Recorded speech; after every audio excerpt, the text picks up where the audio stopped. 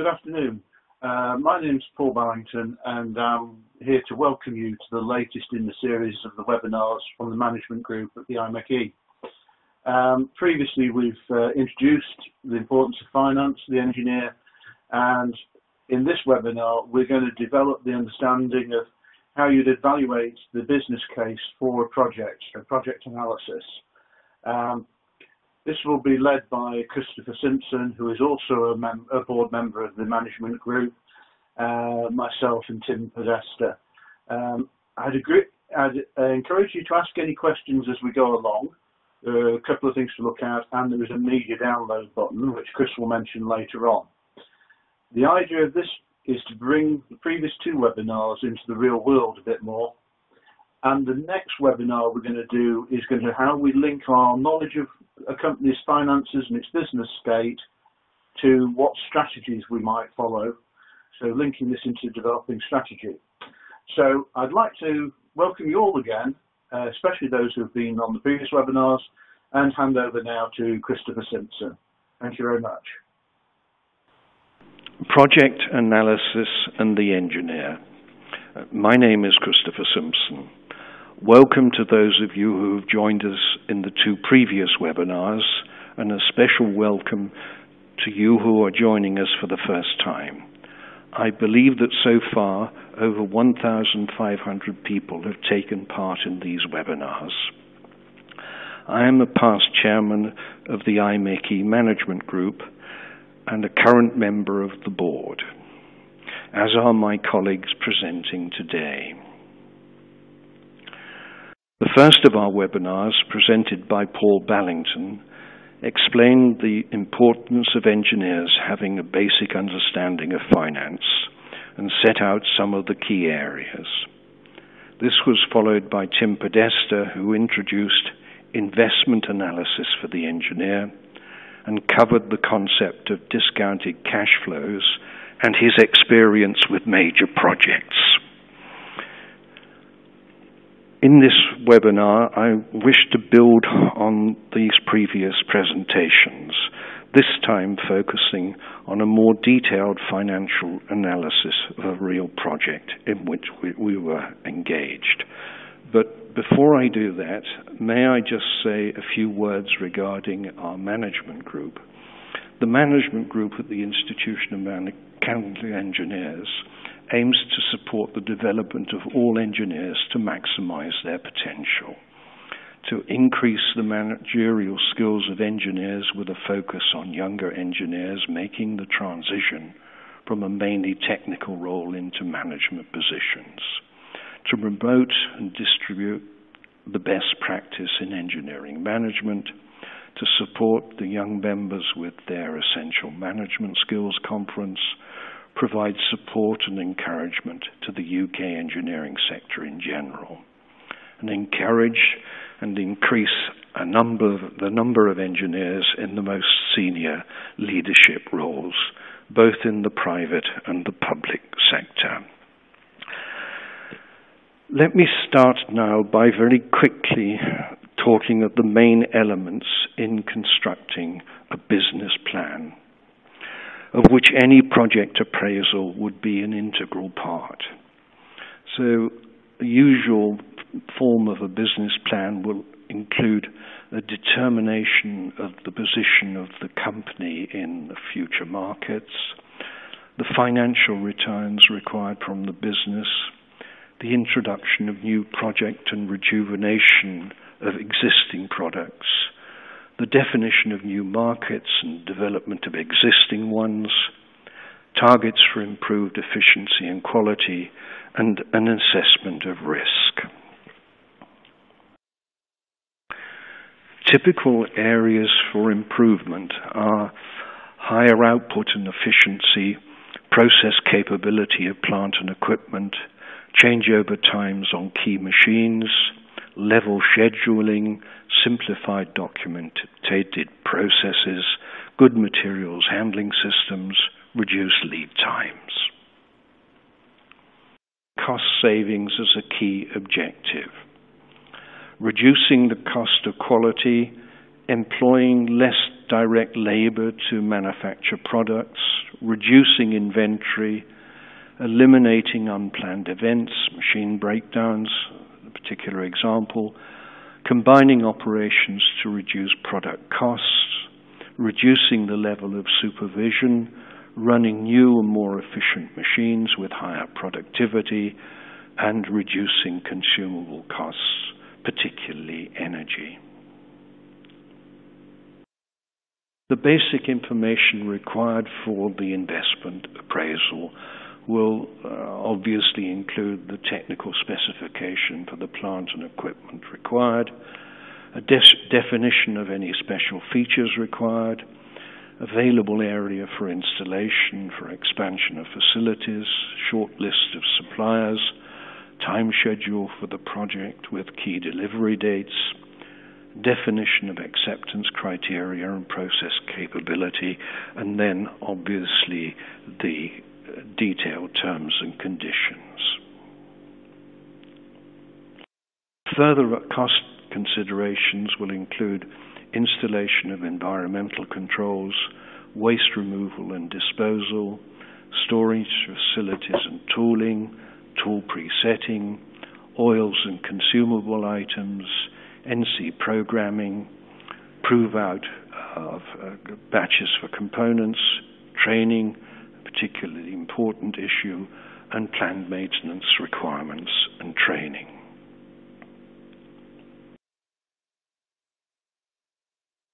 The financial data that will be required will include the costs involved and the time schedule to implement, estimated savings over the product life cycle, quantified performance targets, forecasts of sales and revenue, estimation of working capital requirements, cash flow, both capital and revenue, rate of return required from the investment, how the project is going to be funded and the costs involved, risk analysis and a view on exchange rate exposure, and the necessity to have proper insurance in position.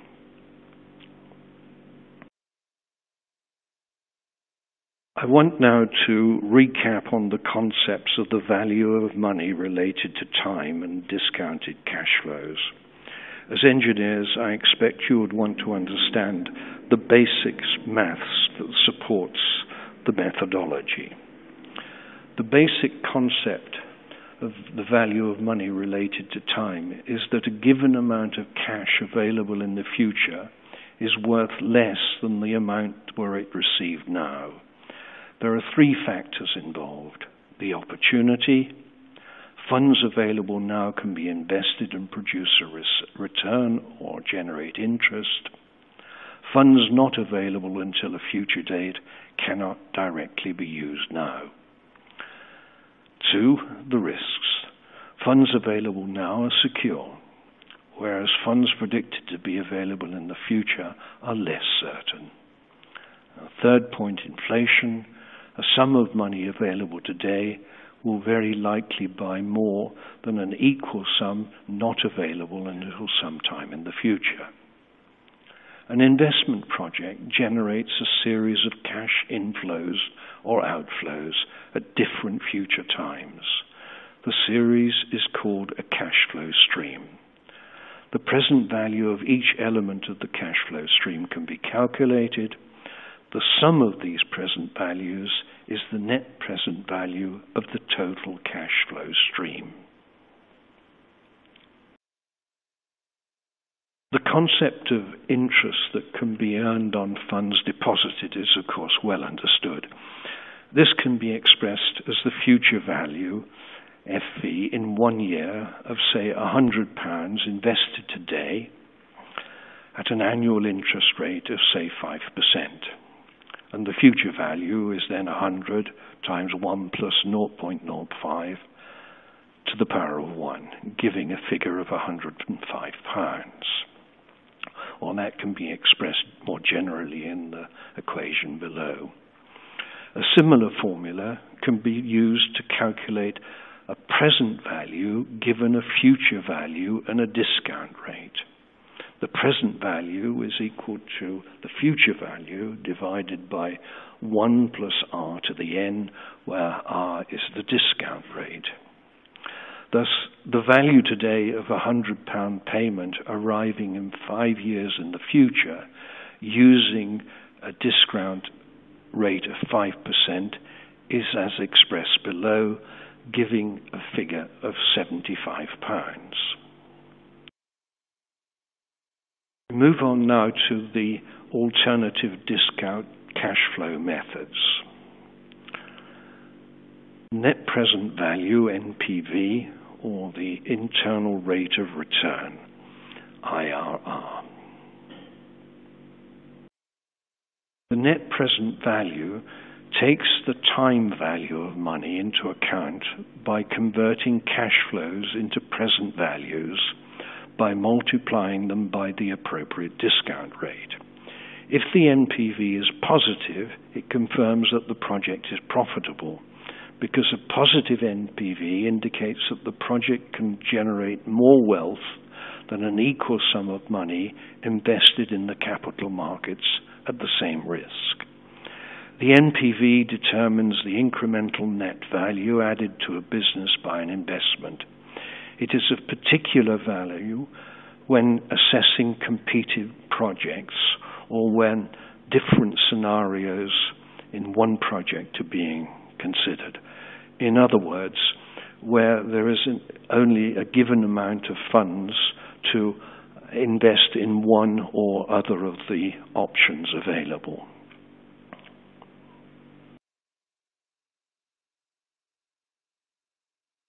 I just give you a further definition of the NPV that we covered a minute or two ago. And here you can see that the net present value is the series of future values divided by 1 plus r to the power of n.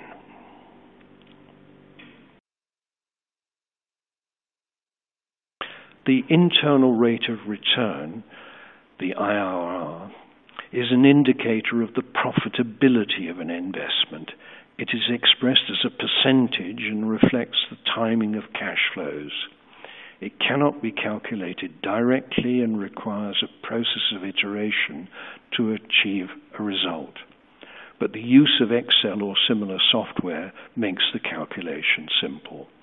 It does not use discount rates, that's market discount rates.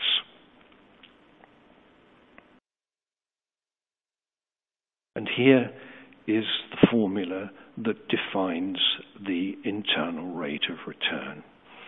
As you see, the internal rate of return is defined as the discount rate that makes the net present value, NPV, of all cash flows from a project equal to 0.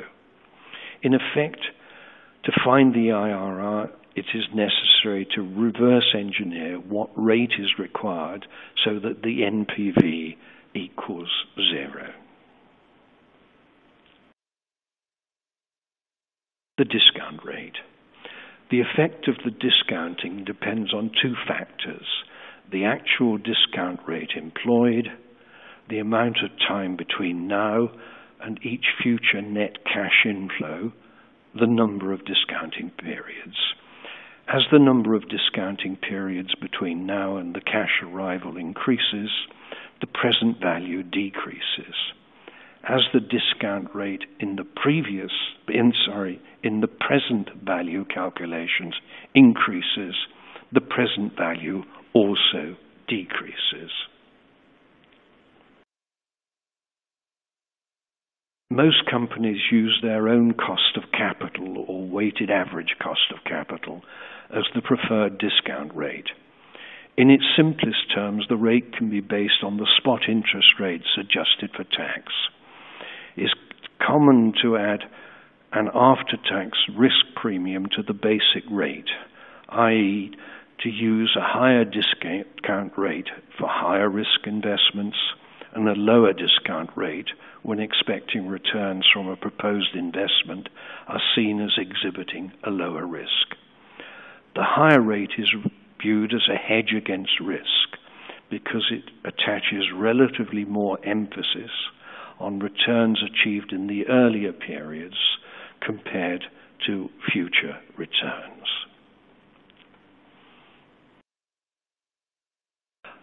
I will now move on to the main part of this webinar and describe to you the financial appraisal of a real project in which we were engaged. The industrial sector is not revealed, and a small amount of the data and the timing has been changed to protect confidentiality. Some simplifications relating to depreciation and taxation have also been made.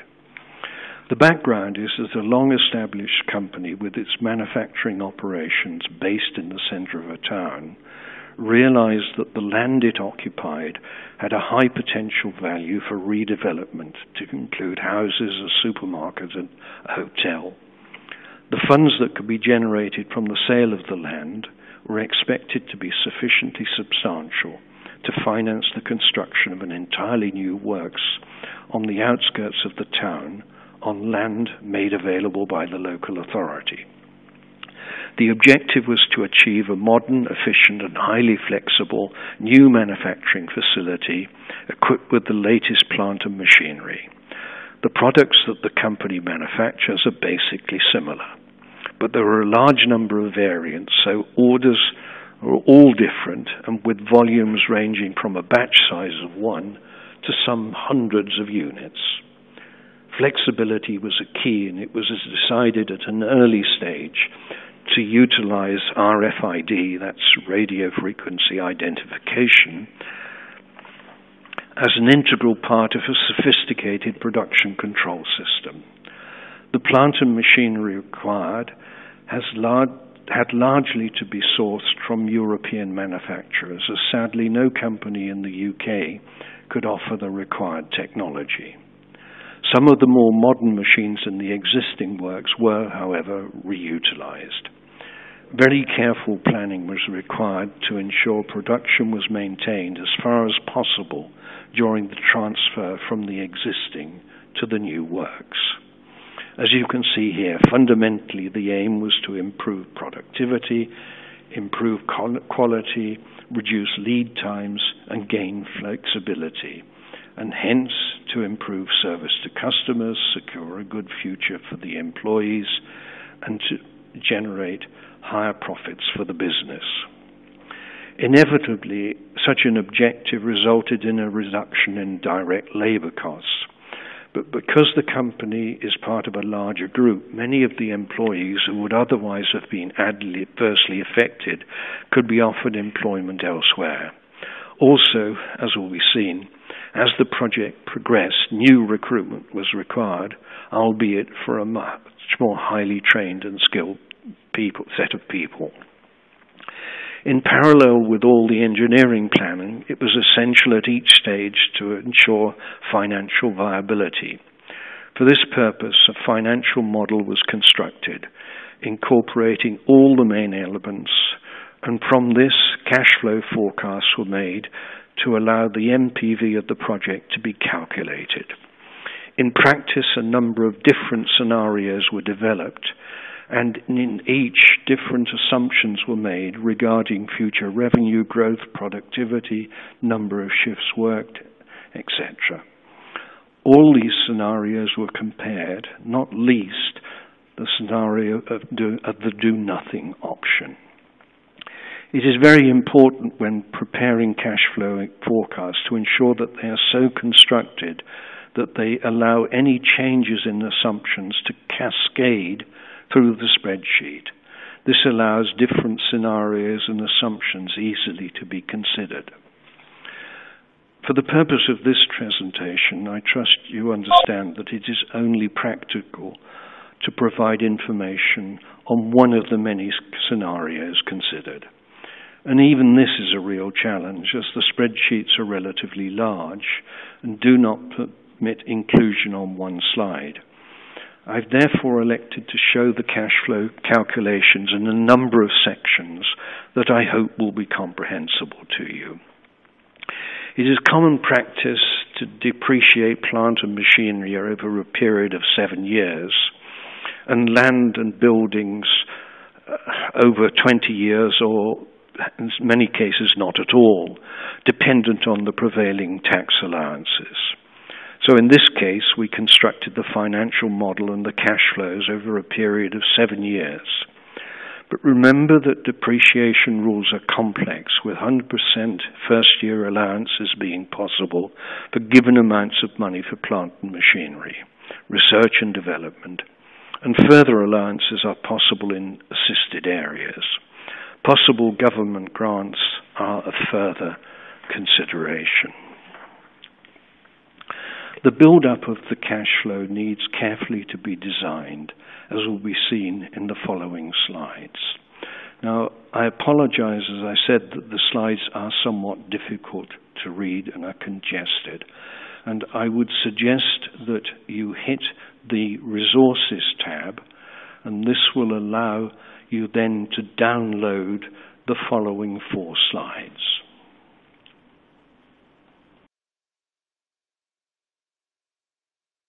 So the first part is the cash flow forecast covering revenue, materials, and labor. At the top you will see there is an estimation of the number of sets that will be sold in 2019. And this, together with an average cost, allows the revenue to be established for the year 2019. We already had the budget for 2017. We did a separate appraisal for 2019.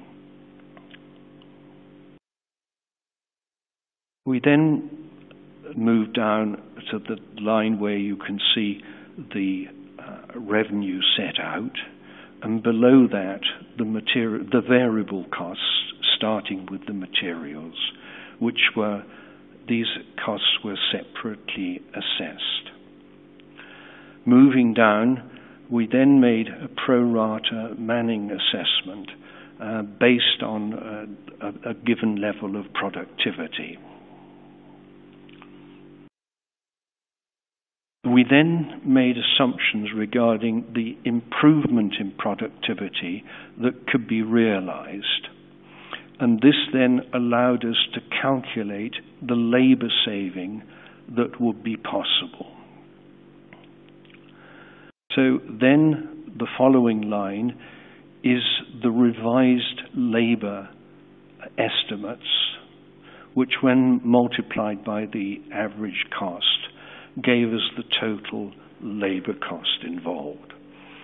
So we have the revenue, we have the material costs, and we have the direct labor. This allows the gross profit, defined as revenue less materials and labor, to be calculated. It will be seen at the gross profit level that the returns on the project already look encouraging. We move now to the second part of the cash flow forecast, which covers further variable costs and hence allows us to calculate the contribution. Other variable costs include things such as repair and maintenance, consumables, power, transport, etc. All of the variable costs are then added together to give the total variable costs.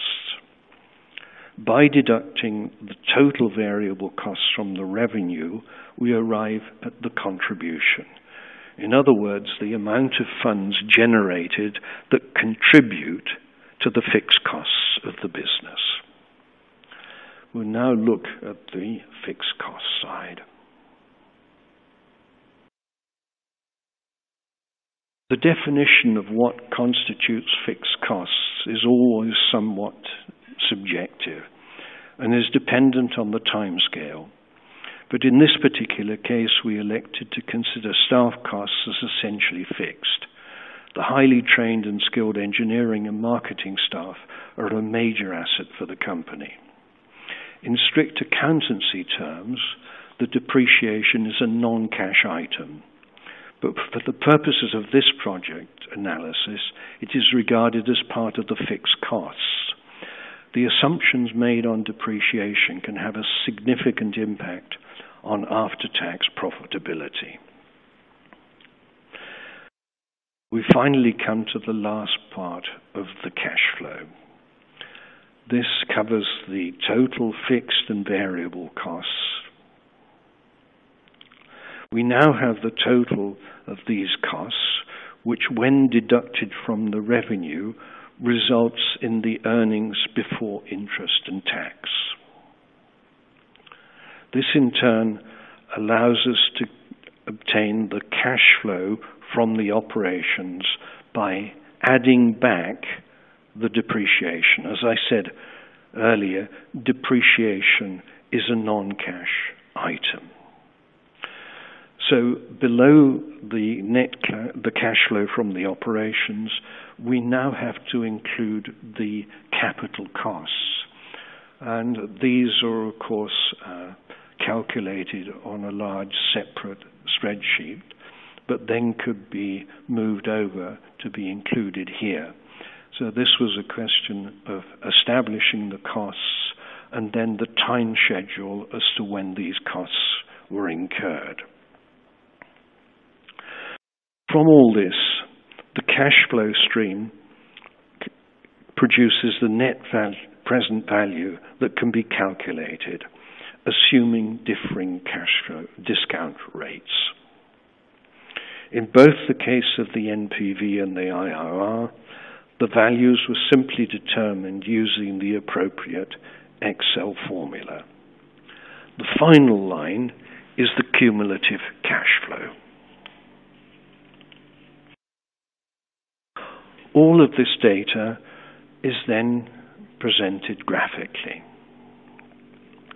As it will be seen, the cumulative cash flow is forecast to reach zero in mid-2020, the so-called break-even point. This is of relevance, but I would strongly encourage you not to use the so-called break-even analysis alone, as it is fundamentally flawed. It ignores the cash flow and hence profitability of an investment after the break-even point has been reached. It provides no measure of overall profitability, and it is totally misleading when comparing competing investment projects. Summary of results. With this particular scenario, at a discount rate of 14%, the NPV was shown to be just over 9 million. This is equivalent to an internal rate of return of 28.6% on the initial investment of nearly 23 million. These results were substantially in advance of the internal hurdle rates set by the parent company. Other scenarios were less positive, but overall the analysis showed a strong positive return on the investment. Thus, approval was given to proceed. Conclusion. In the limited time available, I trust you've been able to gain an initial insight as to how a real investment project can be analysed. We look forward very much to your questions. Thank you.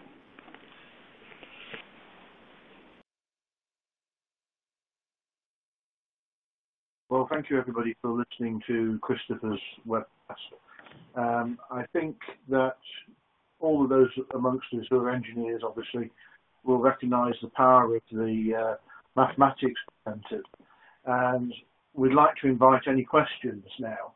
I'm sure there are quite a few. We've got an initial question, which is discussing the power of these mathematics and what care we've got to take in picking the discount rates and the hurdle rates and making sure that that doesn't lead us to make the wrong conclusions. So if Christopher and Tim could handle that, and then I'll add in any comments towards the end of that question. Yes, Paul, thank you. If I may come in briefly. Obviously, the selection of the hurdle rates and the discount rates is very dependent upon the type of industry that one is involved with. So it's not possible to give general recommendations. As I said in the presentation, normally companies would use as a discount rate their own cost of capital. Also, it's possible to make changes to this to assess the sensitivity. And usually what is done is to not adopt one single discount rate or one hurdle rate, but to look at a number and see what the sensitivity is in terms of the resulting net present value or the internal rate. But Tim, perhaps you'd like to develop that theme a little further from the perspective of BP.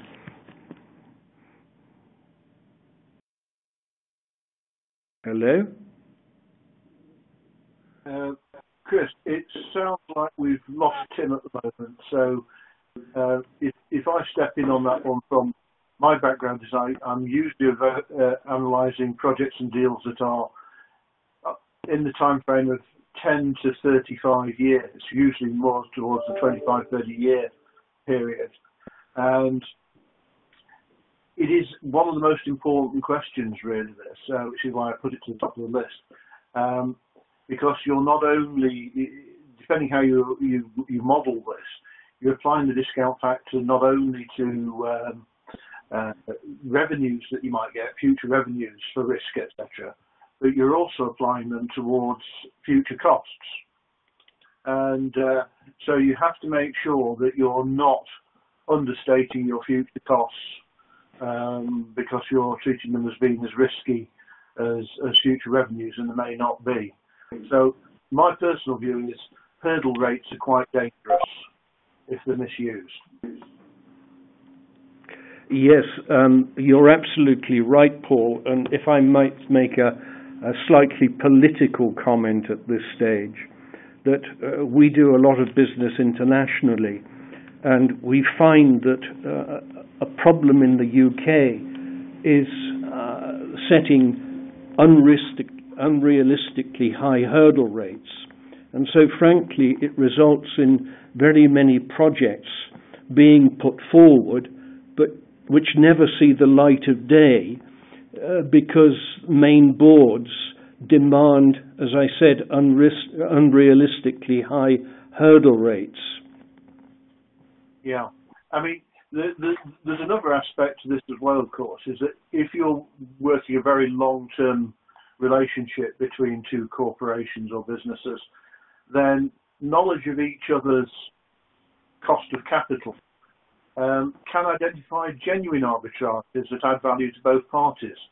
But it's I think my emphasis to people is it's a massively powerful technique. You can mislead yourself in thinking something that is a bad investment when actually it's good. And also you can mislead yourself into thinking that future costs are lower than they actually will be. But the main thing is that it's a very flexible technique when used properly. And if people haven't used this methodology, I'd encourage them to have a look at it, have a play with it, and see how it changes the outcomes of their decisions.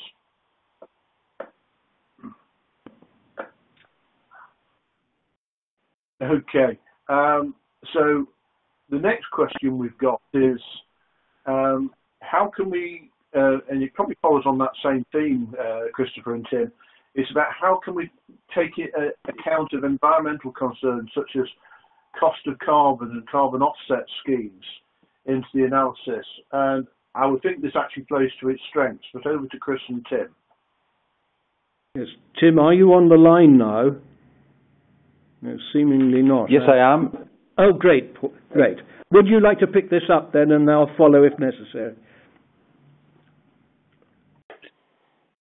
Well, certainly in terms of taking into account the cost of carbon, one assumption that can be made is whether the carbon tax might be applicable to the particular investment analysis, or there may be some desire to pay for some offsetting scheme.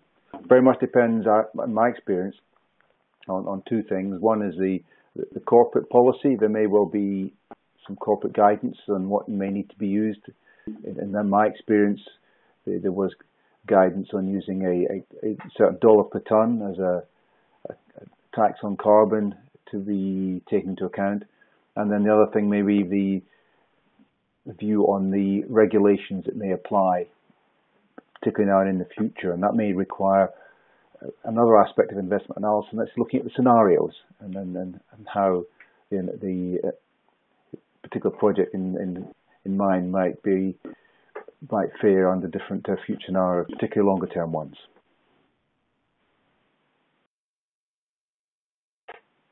Okay, so a very quick technical one, Chris. Darren has asked us, can we clarify what hurdle rates are? For political correctness, I don't think I'll answer that question because I love them deeply. But over to you, Chris. Yes. Essentially, the hurdle rate is for the company to define what is the minimum rate of return that they would require from the investment, having taken into account the risk factors. So, fairly obviously, the very minimum hurdle rate would be a rate of return equivalent to the cost of money. And that I referred to in the presentation. What one often finds is that there are competing projects for a given amount of funding available. And one of the great advantages of using discount cash flow techniques is that one can make a valid comparison between differing projects, probably with different levels of investment over different timescales, and this gives a very clear indication of which is the more preferable project when there is only funds available, shall we say, to finance one of them. I hope that gives you some indication of the approach that's taken. Yeah.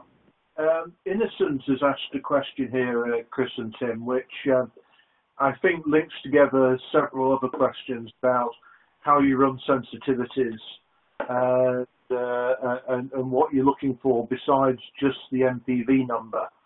So what Innocent is asking is, for engineers like herself, cash flow stroke ROI or return on investment is a rarely considered subject. And I'm just losing the rest of the script on the question. But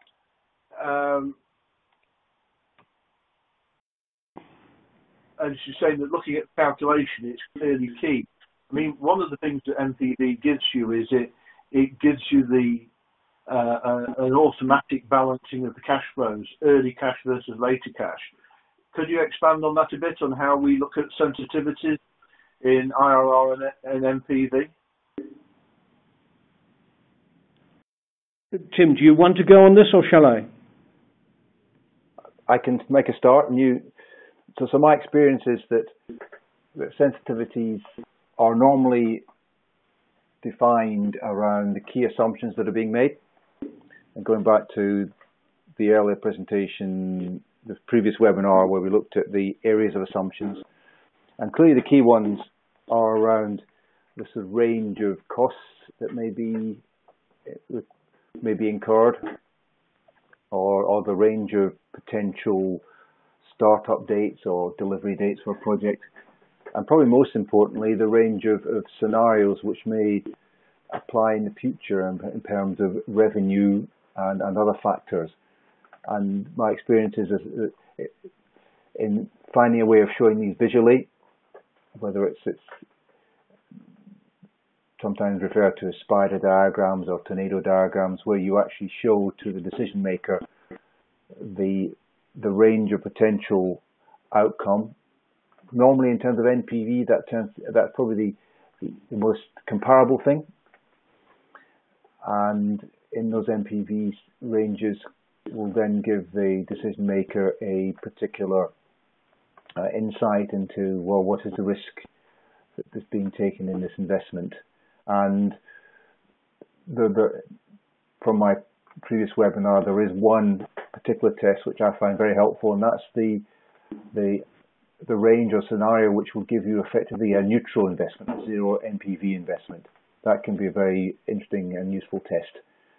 Under what circumstances would the investment just in effect wash its face and come out with a effectively zero NPV? So that would be my input on scenarios. Yes, I think that covers it very effectively. As we've said, the very fact that we're considering scenarios automatically provides you with a sensitivity analysis. So, as Tim said, make an assumption about the worst case revenue that can be expected from the project, and then look progressively at more optimistic outlooks, and then see how that affects the NPV from the project. That sounds good. I mean, I'd just like to expand on that with just one, I think, cautionary word, is now with cheap computing power, it's pretty cheap to run multiple scenarios and test your assumptions you're making. As Tim has said, if you've got an assumption about cost, when it was harder to calculate these things, you would have used a technique like Monte Carlo analysis to come out with the most likely cost. Now, Monte Carlo not done well will just tell you the number you originally thought of. So it can be far better to put pessimistic, worst case scenarios in and just see how bad future costs have to be to send you negative. And this, I think, is one of the powers of the technique, and the fact that you can run it on something simple like Excel gives you a good approach. I would give one word of warning on using spreadsheets for this. Be careful how you set up the NPV calculation. It's terribly easy to get it wrong, particularly using some of the pre-coded NPV commands. So I would say always know the formula and check the answer you're getting out of the spreadsheet that you've got right, because you can get some very big errors very fast. We've got a follow-on question from Nicholas on hurdle rates, Chris and Tim, and he's saying, but can't those lower hurdle rate projects also be used as contribution margins? So my response is, of course, yes, they can. It's a matter of basically it's a picking list or a pecking order of where you want to invest your money. But over to you on picking projects below the hurdle rate or at the hurdle rate. Yes, this is an area where I tend to focus quite significantly. If we look at the history of UK manufacturing over the last 20 or 30 years, we've seen, until relatively recently, a tendency to outsource to so-called low labour cost countries. And one of the problems in my assessment is that companies didn't look at existing activities or indeed new activities and define the contribution that would be made to the fixed costs which the company inevitably has to carry. And basically, if you have sufficient capacity, then any activity that produces a contribution to the fixed costs means that you should retain that activity, because if you outsource, it's highly likely that the fixed costs remain largely as they were, and you have even less contribution to cover them. So I purposely when I was illustrating the cash flow slides, put emphasis on that contribution line. It is very important. Yes, Chris, I'd agree. When I was working in corporate recovery as a consultant, I saw that time and time again where there was a bias in the decision process, taking process to the latest management trend. And low-cost sourcing was one of those powerful trends. That and large integrated IT systems. It almost created a blindness to the fact that you were going to be struggling to cover your fixed costs. Just running down anything for you to add on that, Tim? Yes, that reminds me of a particularly important principle in looking at investment. It's not just looking solely at the investment that you've got in mind, the project in mind, but what's the alternative? And it's quite often the case when you think, well, if I don't do this investment, or if I do, what is the knock-on effect? What's the impact on other cash flows? So that would be another way of referring to the impact on contribution is what's the alternative to the project I'm looking at? Yes, and certainly the do-nothing scenario can be seen as a dangerous comfort zone because people tend to assume things will just keep going along as they ever did.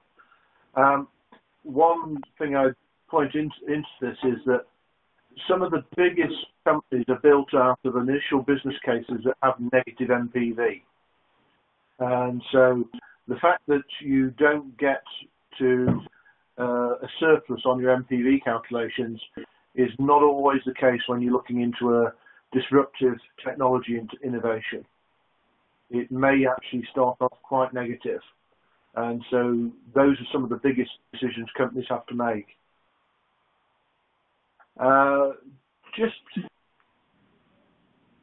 Paul, could I just very briefly come in? I see that there are a number of questions asking if copies of the slides can be made available. And I think we have advised the individuals that, yes, we can do this. But could we perhaps just make the general point to all of our listeners, if they wish to have copies of the slides, this can be facilitated. Great. Yes, of course, Christopher. So you've effectively done that. So yes, we will share slides. If you email the IMechE and mark it as being the management group webinar, it'll find its way through to us. There's a question here. I'm looking at here, which looking at Bongani has asked a question here, which is how would we incorporate macroeconomic, political, commercial and contractual risks into our analysis? That sounds like something that Tim was talking about on the last seminar. So Tim, could you recap a bit?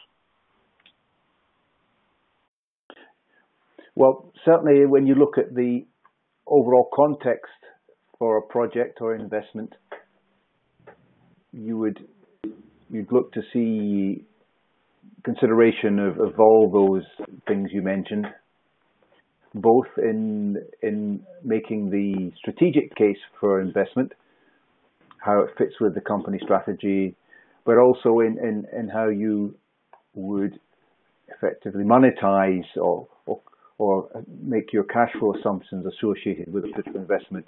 It may affect the likely duration of the project, may affect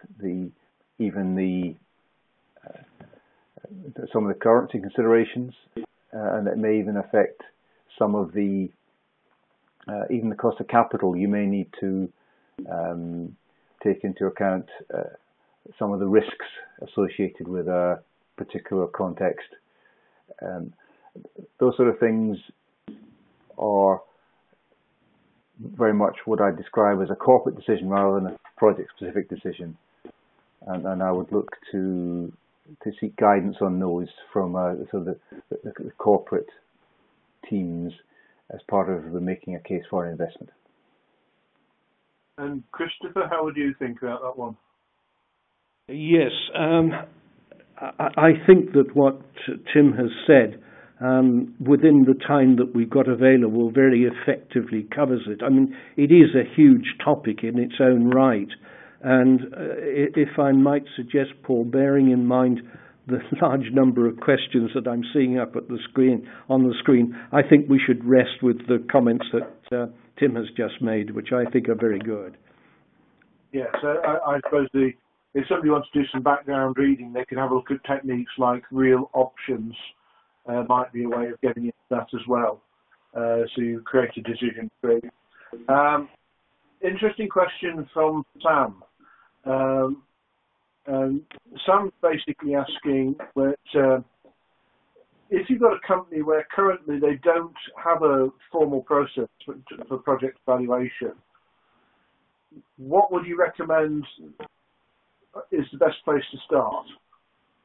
Well, my answer to that, Paul, is if you're not using NPV and looking at the cash flow from prospective projects, do so as quickly as you can. I've emphasized in this presentation the appraisal of building a new factory, but the techniques that I've outlined are equally applicable if, for instance, you're considering buying a single machine tool. The techniques are just the same and equally important, whether it's a major project for a factory, whether it's something such as Tim and Paul are involved with, where it's projects going out 30 years.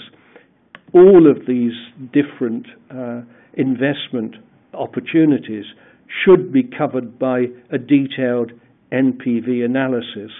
As I said briefly in my presentation, we're bedeviled in this country by investment projects being analysed just on the basis of break-even. In other words, how long does it take to get your initial money back? But it produces very erroneous results. As I said, it ignores completely the cash that is generated following the break-even point being reached, and therefore prevents you making comparisons between competing projects. So if we achieve only one thing today, it's to encourage all of you to aim to cover all of the investment projects that are coming up with your business and analyze them using discount cash flow methods. And I would augment that as well, Christopher. From my experience in corporate recovery, where you are going into companies that have got into trouble with taking on contracts or making capital investments that have gone wrong, it was usually those sort of medium to long-term decisions that were the root of the problem. And these analyses needn't be massively complicated. They can be quite simple. But the main thing is be prepared for a shock, either pleasant or unpleasant, but at least you'll know what to do about it. Okay. We've got a question here. I don't know whether we're whether we're qualified to answer, but certainly we can relay it on to another part of the Institute. But does anybody on the panel know anything about how HS2 was analysed? I had a quick look at the economic case, but that didn't really go into the analysis of the capital investments. Or should we try and direct this question to somebody else in the Institute? Yes, Paul, I have no direct knowledge. I mean, the fact that apparently the costs have more or less doubled before they've even effectively started does raise some worrying questions as to how the initial appraisal was undertaken. And we've had repeatedly questions about sensitivity. One gets the impression that the analysis initially was perhaps as not rigorous as it should have been. But we have a railway division within the Institution of Mechanical Engineers, and colleagues who I think are probably far better qualified than we are to answer that question. If you could send us an email, we're very happy to pass it on. Okay. Yes, and I'd add on to that. The part of the coverage that confused me a bit, and I was surprised by, was that not by the fact it was in the HS2 business case, but that people didn't understand it, was the fact that when you evaluate these deals, you have to pick an economic year to evaluate them against. And so HS2 was all evaluated against either 2014 or 2015 economics. And they were trying to make quite a big thing that these numbers were for 2015, and why are you doing that in 2020? Well, it's one of the, hopefully you'll start to see that with MPV, you've got to pick a year zero that you compare everything to. Otherwise, you get very rapidly lost in the calculations.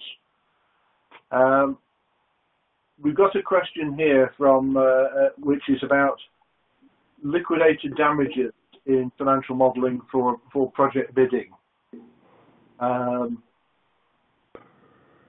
do you feel about that one, Christopher and Tim? So, liquidated damage clauses in the contract, how to evaluate those? Well, make an estimate in the worst case as to what those liquidated damages could be, and build it into the cash flow and see what the effect is of so doing. And Tim? Yes, that would be a sensitivity which would be, I would say, prudent to make, and also a test as well. If you were agreeing the amount of liquidated damages, both what would be required to make up for any potential loss, but also what could be borne by whoever was likely to have to pay. Yeah, I mean, from my point of view, liquidated damages, it's a matter of making sure your engineering team have done a good enough job to evaluate the risk you're standing by that clause, and you've got good probability numbers around you. But in general, you know, and this is just my belief, it's better have liquidated damages in a contract than have risks that are at large. At least you've got a starting point for the argument. Yes. In other words, Paul, you're trying as far as possible to define the level of the risk.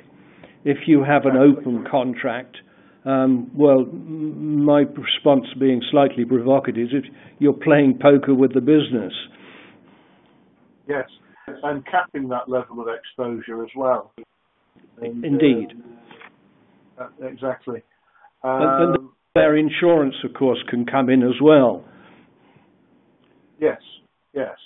I like to use the analogy here of if you're a local pump maintenance company and you're doing maintenance on an oil refinery pump, you're doing a $500 job.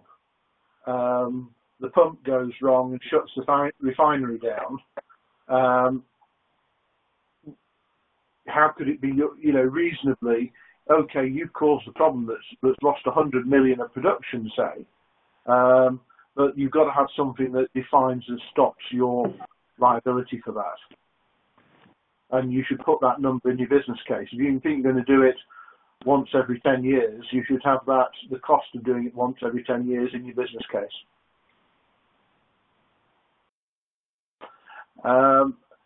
Just looking at the remaining questions, I think we're getting to the point where we've covered the main area.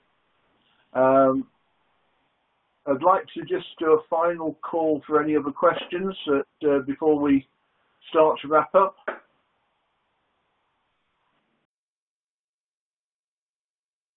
It's a bit like an online auction. You're waiting for that last question that somebody's waiting to press the button on. Again, we've got more questions about sharing the presentation, and again, yes, it will be available if you email the IMechE, and these webinars are also available online from the IMechE after the live event, per se.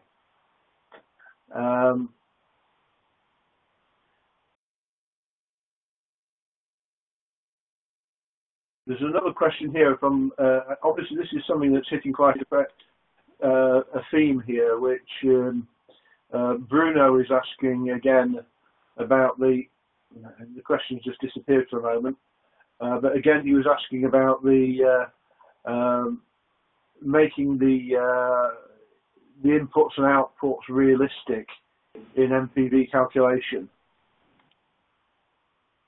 And he says sometimes management boards use too optimistic forecasts of scenarios to convince stakeholders that projects are better than they actually are. Yeah, that's the removing bias is an important part of the process of governance. I think Tim, you did quite a good piece on that, talking about your experience at BP. Yes, and I was going to say my short answer to this is having good conversations about the assumptions. So at the end of the day, the inputs and outputs are based on assumptions, and they need to be robust and fairly challenged. Mm-hmm. Yeah. So again, any final comments from Christopher before we have to wrap up, because we're just coming up to 1 o'clock and the end of our slot. Yes, I'm just slightly regretful that there are still a number of very, very interesting questions that time is not going to allow us to cover. There's a question here asking to expand in more detail on depreciation costs and why they're subtracted. All I can say is I think it's Nuno. If you'd like to make contact with the institution, I'm very happy to pick that up outside this webinar, and that applies to all of you, where time unfortunately has not allowed us to cover the questions, all of the questions, as we would have otherwise so wished to do. Yes, so generally where there are comments like Nuno's comment, and I must admit I put it into the priority question box and missed it, so apologies Nuno. And again, the question from Sam about where do you start in all this. Do feel free to reach out to the management group board members, and we'll help you put you in the right direction as far as we're allowed to. So it just falls to me to thank everybody for dialing into the webinar today, to thank Christopher for the work he's put in preparing the presentation and sharing a real business case with the factory relocating from the city centre out into a new purpose-built facility, and for Tim Podesta bringing his experience from BP and providing continuity from the last webinar. We had some very good questions today which are about how this influences the future directions of companies and how powerful it is. Our next webinar is aiming to bridge slightly away from the financial area into strategy. But to pick the right strategy, you need to know where you are, and you need to know how good these options you've got available to you for a future strategy are. So we're going to do a numerate approach to strategy, and it will probably use a framework that basically looks critically at the company's strategic position and what its options are. So once again, thank you everybody for attending. Thank you to the team at the IMechE and to Workcast for providing the platform we work on. Thank you to Chris and Tim. And I hope to see you all on the next webinar, which looks at taking this into, okay, now I know what the situation is, what do I do? Thank you all very much.